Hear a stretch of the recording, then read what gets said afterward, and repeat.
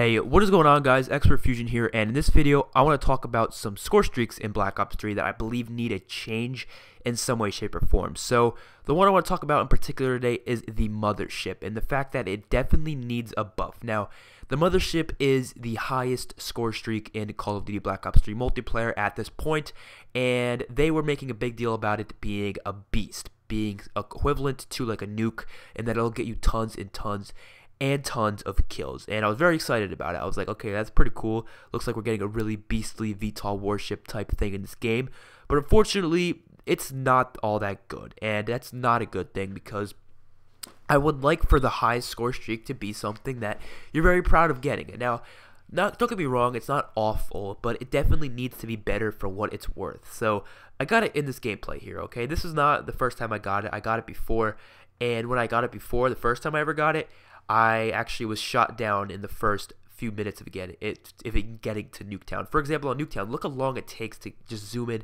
and get to the map. I think it should just be right ahead the map right away, so we don't have to waste any time. Just be all the way down there, just waste the time. And I think it should just spawn right ahead. And one thing that should definitely be made into the thing is that it can't be shot down. I think that's definitely something that needs to happen with this weapon and this score streak, because you know, you work this hard for a Mothership, all right? You go on a streak and you get a Mothership. You should get your money's worth out of it. You shouldn't be able to just, get it shot down in the first 2 seconds if you bring it into the damn map, which is what happened to me the first time I used it. But in this gameplay here, the second time I used it, I was a little more successful. I got maybe like 10-something kills with it, but that was mainly because a lot of people left the lobby because they were all scared of my wreckage of the Mothership. But it's really not something to be scared of, to be honest, because it doesn't do that much work, not as much work as I thought it would.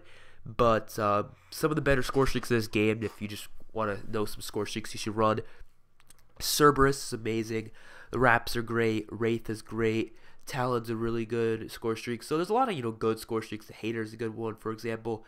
But the Mothership being the highest one, you would think it'd be amazing, but it's really not all what it's made out to be.